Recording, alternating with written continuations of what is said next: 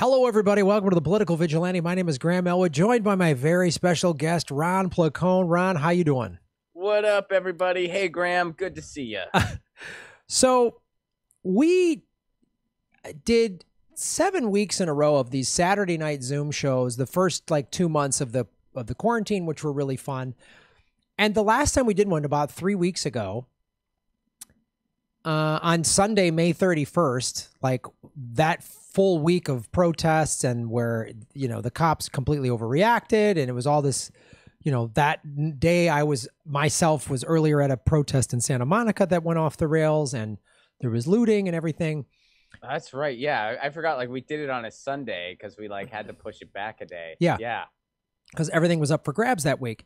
And there's this, we've done this character, or I've done this character where I call in as Nancy Pelosi, and I put a picture up of her, and I, make fun of how out of touch she is, and, she's eating ice cream, and you play a great straight man. So I pretend as if, it's all improvised, and I'm actually talking to Nancy Pelosi, and it's we're giving you a peek under the hood because it's pertinent to what we're about to share with you. And I riffed that I didn't know. I forgot who George Floyd was. In character as Nancy Pelosi, and I was like, "Do you even know what this is all about?" And I was like, "Do you know the guy's name?" And then she was like, "Ron, Ron, all lives matter, and we're gonna do something, And I said, "Ron," and you legitimately got mad. It was, I would give you credit. It was amazing acting. I kept up the sketch. I'm just like, you were like, you were like, Speaker Pelosi, are you serious? This, and I remember we got off. After the whole show was done. I remember I called you and we talked about stuff, and I said, man, I felt like maybe that was too insensitive, that me playing Pelosi's character would have forgotten. I was like, God, I hope, it was so, tensions are still very high in America for obvious reasons. And a lot of it's good, change is happening. But I felt like, oh God, I remember talking to you on the phone, I mean, maybe I went too far with the character saying she forgot who he was. And I don't want people to think, oh, these two white guy comedians are being insensitive to George Floyd. Or I was like, I felt really bad about it, because it seemed too far-fetched. That she would actually do that. Nope. Turns out I predicted it unknowingly. Here's what just happened. To the Congressional Black Caucus who have shaped the bill, but I only will do that if you tell me that this legislation is worthy of George Kirby's name. Oh, and he said it is. And so we're very proud. Wow. We're very proud to carry that. Who do you believe when it comes to civil rights? Here's Chuck Schumer. And police accountability? Mitch McConnell or the lawyer for the families of Floyd Taylor, George Floyd, and Breonna Taylor? So, I mean, and guess what? We weren't, it's like, they are that out of touch. Yeah. It wasn't a hyperbolized sketch.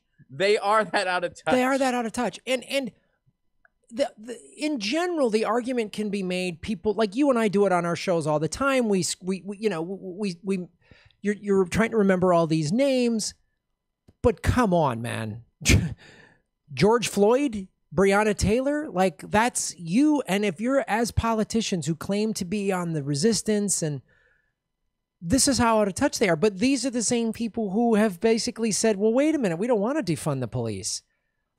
They're still talking all this old, out of date reform the police. No, we can't. It's too late. We've tried reform. It doesn't work. You can't reform this. No. I mean, and we've talked about that. I mean, I've talked about it on my show. I've talked about it here. I mean, this is not something that can be reformed, because it is a systemic disease that goes back decades and decades and decades. And we're finding out more and more. I mean, I think we're going to learn it's even worse than we realize as far as actual white supremacists and neo-Nazis in positions of power. Mm-hmm. I think it's worse than we even realize. Well, honestly, you have to... I mean, the laws that were set up, by the framers, were very much in favor. They were all slave owners and very much in favor of keeping landowners and powerful white people and powerful white men specifically in charge and power. And the 13th Amendment, that documentary is very powerful, and that shows how systemic for centuries this has been. But even specific to the white nationalists and Nazis, if you go back to Operation Paperclip, where we scooped up all these Nazis after World War II and brought them to this country.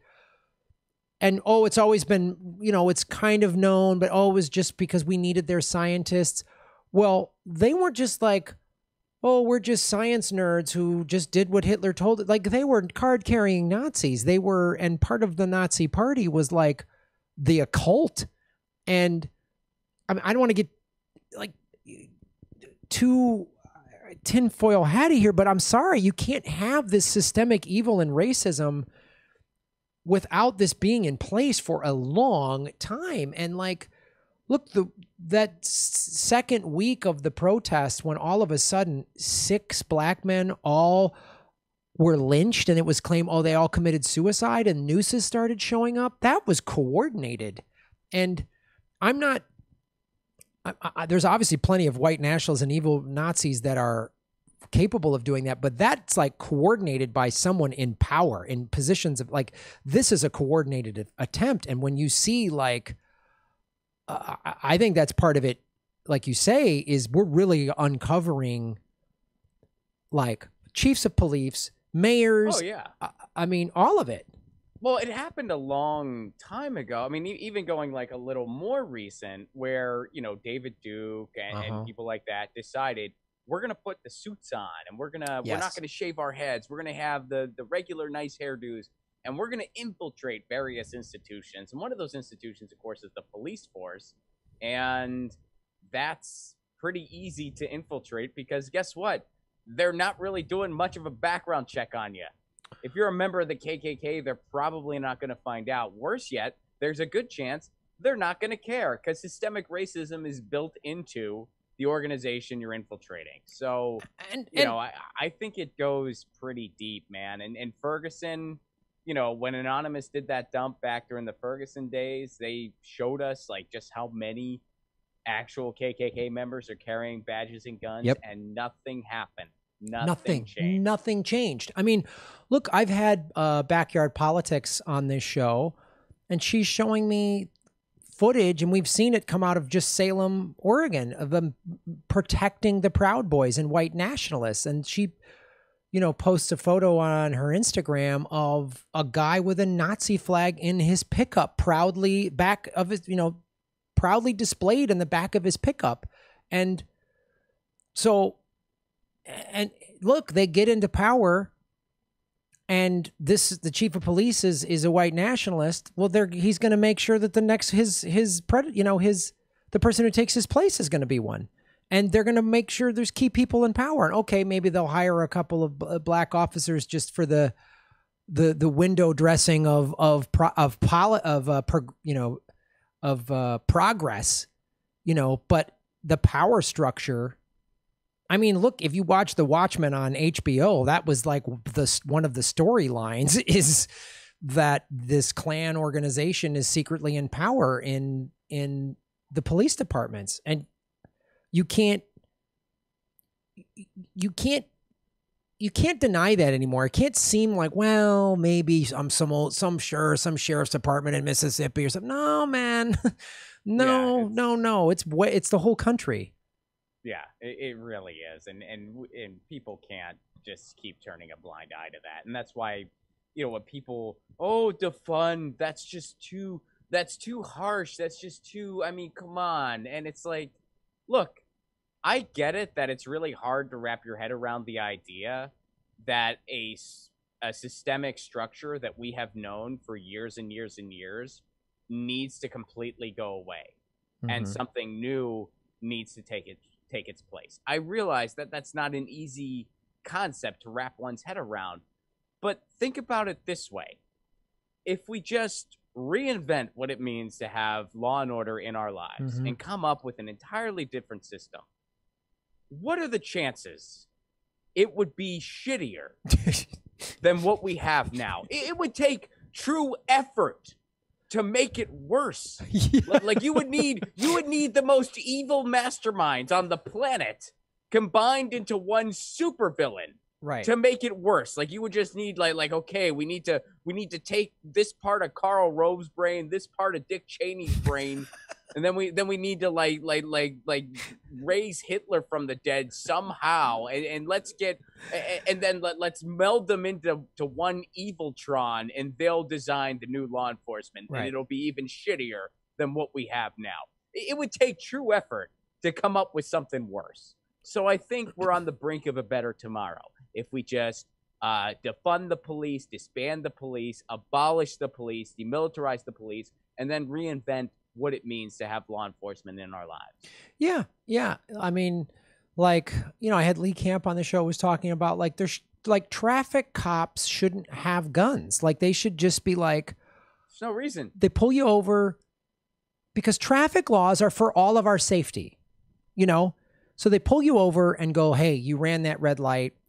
Here's a ticket. Go to traffic school because we want you to be a better, safer driver because that's safer for you and everybody else. And you're not afraid because this person doesn't have a gun. You're like, oh, shit, I got to go to traffic school and pay this fine. But you're also not worried that they're just going to fucking pull a piece on you. Right. And you just go, and they show up and they're nice. And they're just like, hey, you know, you ran that red light. It's dangerous for everybody. We just had an accident here last month where somebody got severely hurt. I don't want that to happen to you. So really, please drive safe. We really want, you know, like you would just react differently versus like a cop showing up with a badge and a gun. Well, I actually wrote a thing because, you know, whenever I would tweet about this stuff, a lot of people would ask, and it's a fair question, well, what would you do? So I actually wrote this, like, it's kind of like a bill, basically, as, okay, this is how I would have the concept of police in our life. This is what I would do. And I wrote it out, like first I would defund, demilitarize, and abolish everything, and here's how I would rebuild it. And I published the article, and I think a solid 4, maybe 5 people read it. And but I break down how I would have different kind of branches of officers, kind of like what you're talking about, where it's just like one branch would be traffic and they wouldn't have guns. And this is how they would do their thing. And I said, you know, everyone would get like written warnings for various things. Like if you're speeding, like, okay, you're, you know, please don't do that. That's, you know, you're endangering other people. Here's a warning. And then if you do it again, you get a ticket like anything else, because if people are going to be, you know, put other people in danger or, you know, refuse to fix a light or whatever, well, you know, you should get a ticket eventually after you get a warning. And if you don't heed the warning or whatever. And then, you know, I have like another branch, which is just kind of like peace officers, and they would like answer a noise complaint. Right. Or something like that. And they also don't have guns.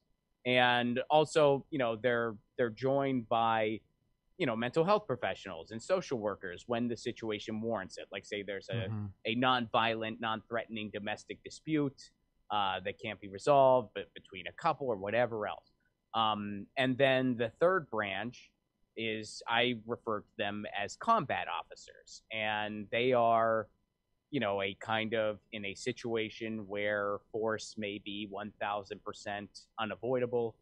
A live shooter, right, or bank know, robbery, something like that. You know, somewhat people are in immediate danger, and those combat officers, the third branch, they never do the normal beat. You would never see them if you're just getting pulled over for a traffic violation, or if you're just at a party that got too loud and they have to tell you to turn it down. You would never see these officers. These officers train extensively alongside mental health professionals and social workers and de-escalation professionals.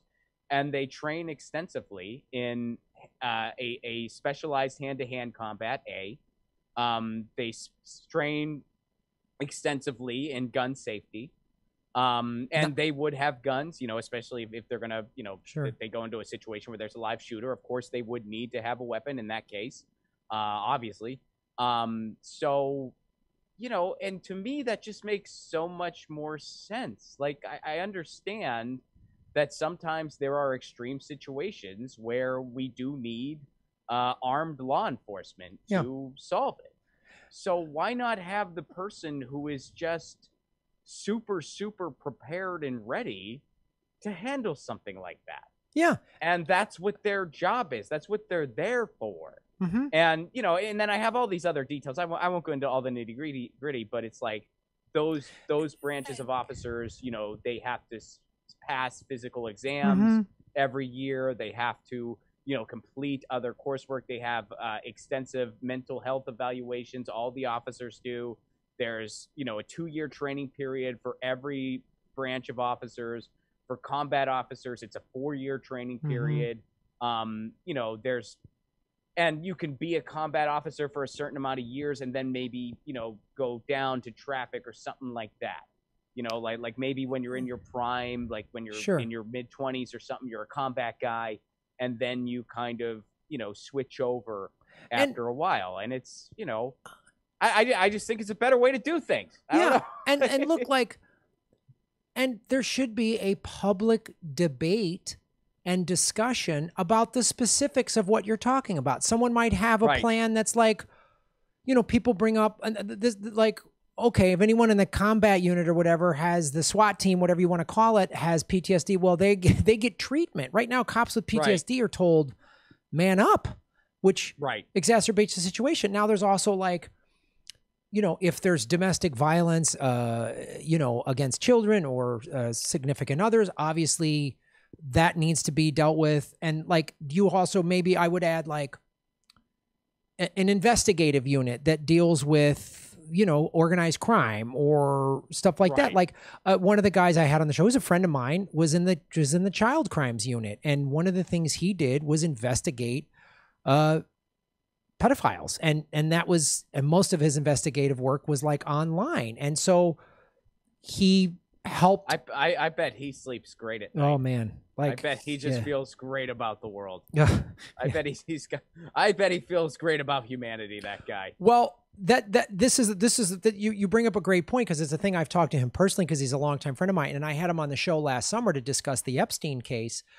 One of the things he is doing now now that he's retired is he works for a company that develops software to where investigators, because usually when you arrest a pedophile, they have exploitation videos and photos on multiple devices and hard drives. And so an investigator has to look at all that, and it's awful. And so they're developing technology to where they only got to look at it maybe once, and then an AI or software can say, oh, this is the same file on multiple devices. Because he goes, Graham, the burnout rate was not, I mean, he was like gonna lose it. He was having a hard time. His marriage wasn't going, like it was hard. And he reached out and got help. And he's like, a lot of cops, investigators in that specific department, wouldn't ask for help because cops have these type A personalities of suck it up and get it done. So he's I can handle it. I'm fine. Exactly. That's the same thing with the military. And there's a lot of vets. There's a lot of ex-military in the police department. So that would be a big part of it, is there has to be like PTSD counseling, EMDR, somatic therapy, all this stuff. And there needs to be these investigative things, because there are awful sex trafficking rings and organized crime and stuff like that. But again, they're specific, you know, he had to come up on patrol and deal with homeless people and all this other stuff that he never should have, cops shouldn't have to deal with. Like, so that's a big part of it too, is cops are just like, suck it up. We give them a badge and a gun, like a couple weeks of training, and, and there you go. Right. Good luck. Yeah. I mean, well, the other big thing that I call for specifically as well is a civilian oversight board. Yes. Where it's like the way I propose it, and there's a number of different ways you can go about it, but like I would envision something like you have an elected board that, you know, the size of the board is, you know, just kind of dependent on the city. I mean, typically you would kind of have, you know, you would treat it around like kind of like a city council, like maybe every district has, you know, a representative on the board, and they make all these decisions. I mean, first of all, they do all the screening for the hirees. They, oversee all the departments. They make sure the resources are being used efficiently. They check in, every month, and they evaluate how things are going. They screen applicants, and they review misconduct. And, I set rules aside for the board too, like the rules, like the board, all the members are elected, but nobody could have could have served in law enforcement in the past. You can't have that. And you can't have a spouse or a family member currently serving, just to avoid potential conflicts of interest. And, you can't accept any outside money from any group. And, if you violate that rule, you lose your spot immediately. So, yeah, I mean, there's just a number of ways. And I think like heavy civilian oversight and just a kind of reimagining of how the job works and what the job actually is 1000% necessary. Yeah. And to address the investigation portion you mentioned, too, I mean, you can still have kind of like a similar feeding cycle like what we have now, where it's like officers, can move into investigation and detective work and stuff like that. Because, again, with this type of structure out the gate, you are going to get much higher quality officers. Yeah, well, let's also get rid of the Supreme Court ruling from 2000 that allowed police departments to ban people with high IQs. Let's get rid of that. And then there's so many things too, like that will also be fixed by the redistribution of money. So let's just use LAPD's budget for a second, right? It gets $3.1 billion. It is currently 54% of Los Angeles's operating budget. And I would suspect that most cities, big or small, have this sort of imbalance, right? Right. So let's just use round numbers. Let's say we just cut LAPD's budget in half, and that $1.5 billion that we're taking away from them is going for homeless shelters. It's going for drug treatment, not to criminalize drug addicts, but to give them help. It's going for mental health. It's going for job training.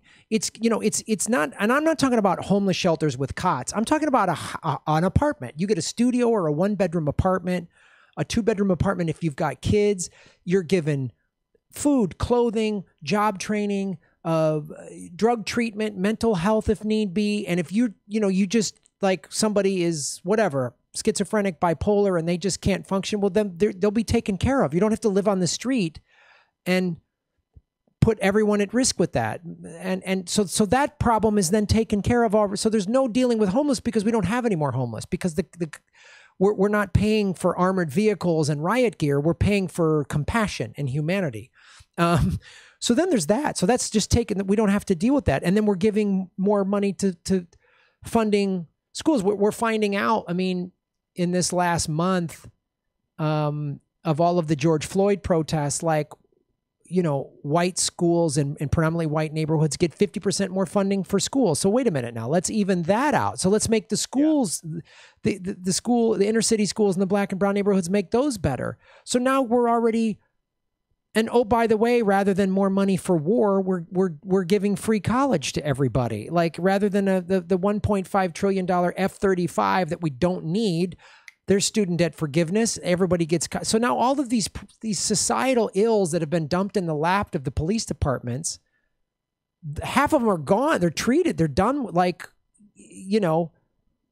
And well, and I would add to that the 1.5. Going on the model you gave numerically, the 1.5 billion that is kept for the existing the reinvention of the police department.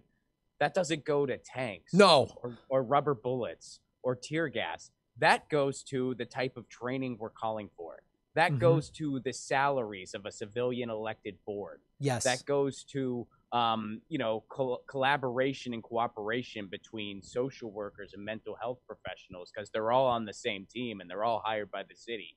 That goes towards all those things. Yeah, and to instead of this extensive militarization like what we have now. Yeah, exactly. That 1.5, those like community outreach officers that we're talking about, their training and the mental health. So when they go deal with the homeless, they're showing up with EMTs and mental health people there, and it's their training. It's not guns and body armor and everything else. The traffic officers we talked about earlier, part of it is their training how to walk up to a car and go, hey, we really want you to be safe. This is for your safety, please, for your own safety. Like just that training, like all of that stuff that you're talking about. So then, there's so much more. We would have a better city. We would have a better society. Like rather than seeing tent cities at the foot of some massive high rise in Los, and this is on you can't go a mile in LA without seeing some new high rise for luxury apartments. I mean, there's some 1-bedrooms in Hollywood that are going for $5,000 a month. Like who has $60,000 a year just for rent? And so half of those buildings are empty. So they're just all of that, everything needs to get restructured. Like developers can't buy their way into city councils anymore. Like all of it, man. Well, and you can't go a mile without seeing a high rise. You also these days can't go a mile without seeing a tent city. Yeah. I mean, people. I think a lot of people still think that it's just Skid Row. Like no, it's every single neighborhood in Southern California. It's like we are at the brink. I mean, we are in a very, very, very desperate spot as a society. Yeah, I mean, Ron, I am a 10-minute walk from 3 different streets that are tent cities. Like, all of the like Goodwill type places have been closed during the pandemic.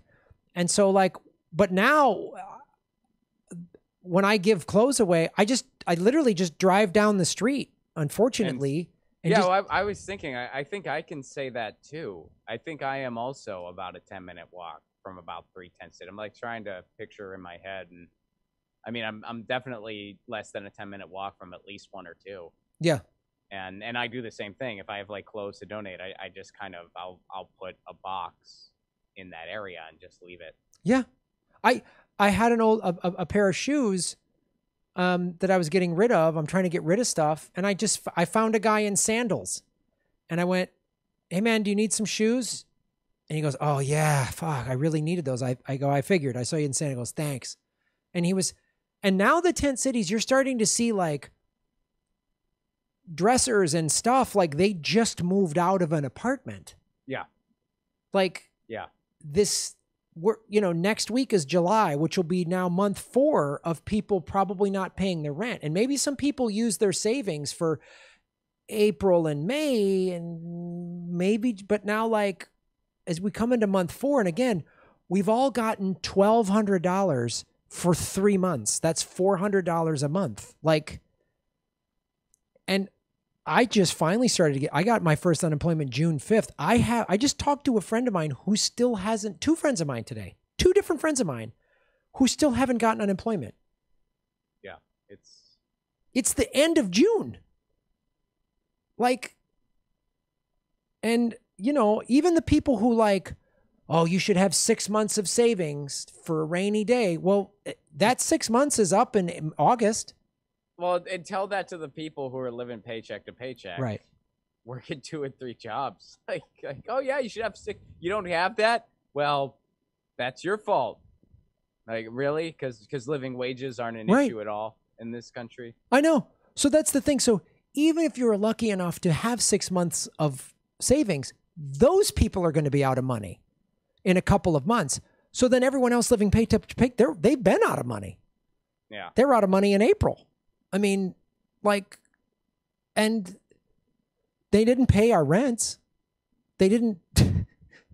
I mean, they had that eviction moratorium for like a month, and that was it. It's like, hey, they can't evict you. Not yet, anyway. Later, they'll be able to evict you. But for a little bit, they can't evict you because we care. We care. They can't evict you for like a little bit. Then we really care. Yeah, we care. Have fun. Good luck. So, Ron, tell everybody about our Zoom shows Saturday, the 27th of June. It's going to be amazing. We're doing a Zoom show tomorrow night at 10 p.m. Eastern, 7 p.m. Pacific time. To obtain that link, Venmo Graham $5. And his Venmo is just Graham-Elwood. All of the proceeds are going to be donated to the local chapter of Black Lives Matter. That's well, for us, that's Black Lives Matter LA. That's our local chapter. So we are going to donate all the proceeds to that local chapter. If you don't do Venmo, just email one of us. We'll figure something out.